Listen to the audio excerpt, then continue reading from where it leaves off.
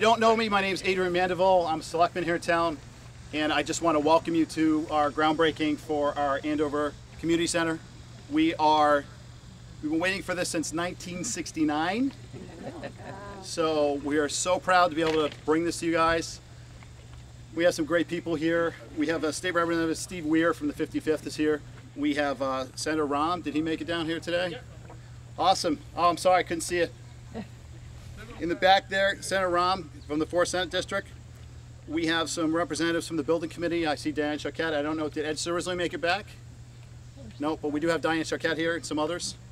We're going to have some representatives here. Jerry Cremay from the Board of Education. Did he make it? I don't see him. Okay. So we have Kathy Palazzi, who has been tirelessly working and running our senior programs for quite a while now. We're very excited. I'm sure she's even more excited to have a building to do it in on a regular basis. We have some reps from Reading Edge. We have Eric, who is our project manager.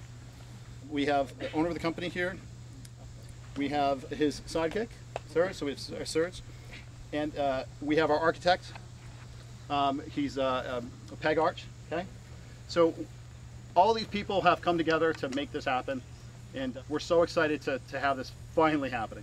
So we wanted to just give some of our representatives that are here a chance that helped us get these funds. This came through the ARPA money, and there were some restrictions on being able to use it, but the fact that it got to us is a credit to the state being able to pass those things down to us. So maybe we can start with MD Rahman if you want to come forward, if you want to say anything. Hello everyone. How are you doing? Are you excited? Yes. Yes, awesome. Thank you for having me. Great to be here. Of course, anything needed our town, I work closely with the governor's office and all our delegates. Anything we can do, bringing and building, whatever, either a food pantry or building the community center or affordable housing, anything. So I thank you kindly for putting this together. The team, you have the really strong and great team. This is, making it happen because you have the loyal people working hard and had the mission and vision to do something. And this is happening today because of your hard work. Thank you. Steve Weir, do you want to come forward? Good morning. I hope everybody's enjoying what's left of the summer. When I was on the way here this morning, I wasn't sure if we're going to need the umbrella. I'm glad you got a tent now that it's here for the sun. Just like to congratulate all of you again, hearing that this project's been in the works, or it was a thought back in 1969, is really a testament to the fortitude and just kind of keeping that vision, keeping that spirit alive to get this project underway.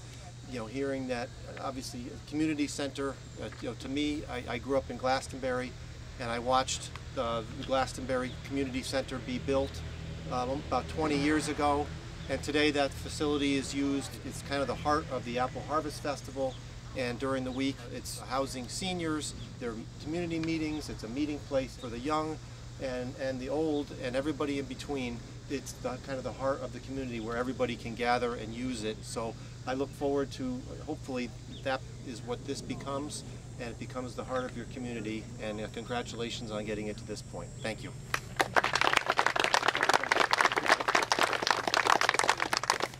How about Kathy Palazzi? You wanted to say a couple words?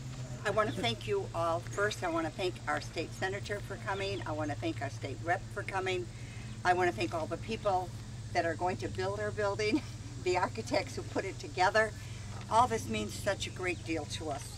And this is a very special day for us, with the long awaited for the groundbreaking ceremony.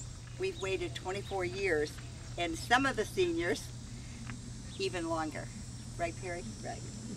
Okay, and we're grateful to our town officials, our first selectman, Jeff McGuire, our vice selectman, Adrian Mandeville, selectman Paula King, Jeff Murray, and of course Scott Person.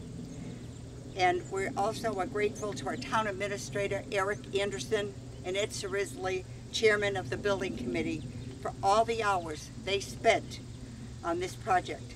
We can only imagine the work and decisions that had to be made in order to bring to our community and seniors a place we can hold meetings, have lunches, movies, exercise, plan events, put on breakfast for the community, and just sit, have a cup of coffee, and enjoy and visit with our neighbors.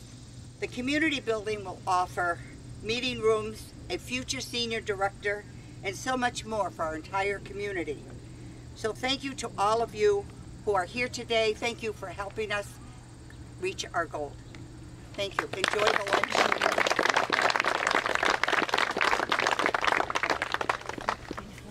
And then I'd like to have maybe a representative from Leading Edge and Haggard, if you want to come forward and just say a couple words. We'd love to have you.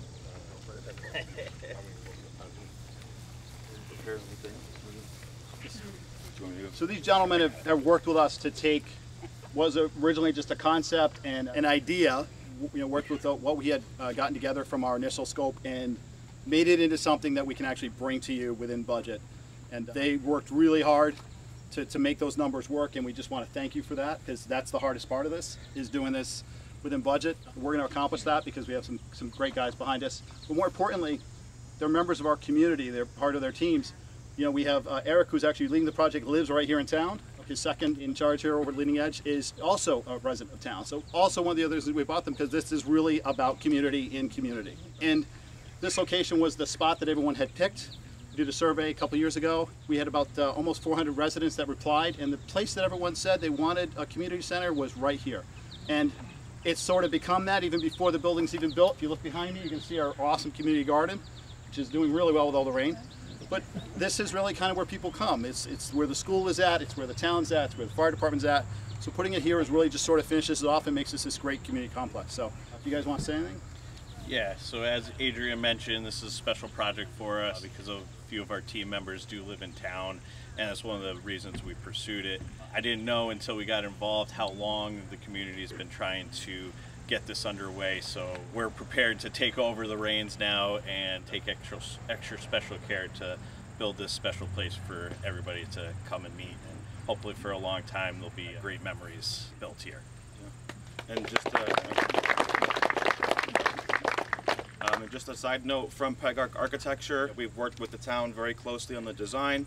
Through many revisions, many meetings, we've presented alternates to make sure that the building fits in with the context and that ultimately it meets the goals of the community. So again, from Matt Pagolo from Haggard Architecture, I'm just very happy to be part of your project. So thank you guys.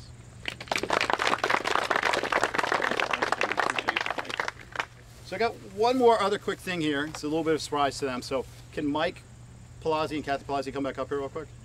Kathy, how long have you been working with the seniors? 24 years. Years. She's been working with the seniors and helping to run this program, and you do food lunches. Yes. For everybody.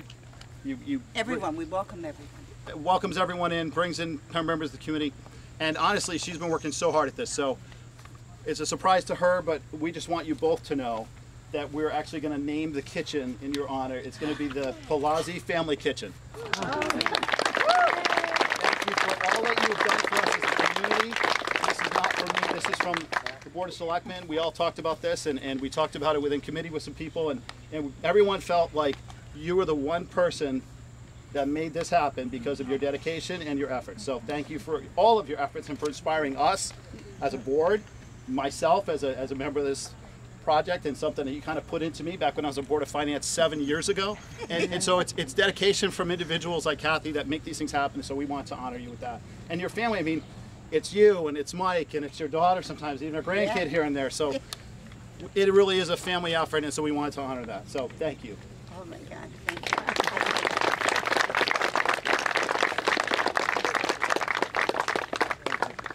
And so one last thing, we're just going to do a quick photo op for everyone that's here. We're going to do a little groundbreaking. So we got shovels for everybody. It's Risley, fantastic chairman. Diane Croquette, where are you, Diane? Back there. You're here someplace. I want you to do a shovelful for us of that dirt. She was our treasurer. Without her, we wouldn't know what we were doing. Oh, our secretary. Sorry, Diane. Don Denley, Karen Hunter, Scott Person. Thank you, Scott. And Jeff Murray. Thank you, Jeff. Where's Jeff? Thank you, Jeff. For everyone, let's see, who did I forget? Mike Palazzi, I better not forget my husband, and myself. And we just thank everyone. And I actually pulled in our municipal agent at the end. I said, hey, you're part of us, so I dragged Roberta into it too. There you go. There you go. All right, anybody that's, we got somebody from reading yet? You got the new one. Jeff, where's Jeff? Diane. Diane. No, because that'll. They're going to charge us for that. They're going in over the aisle. On a brand new shovel. Well, I brought it right now. All right. On the count of 3. 1, 2, 3.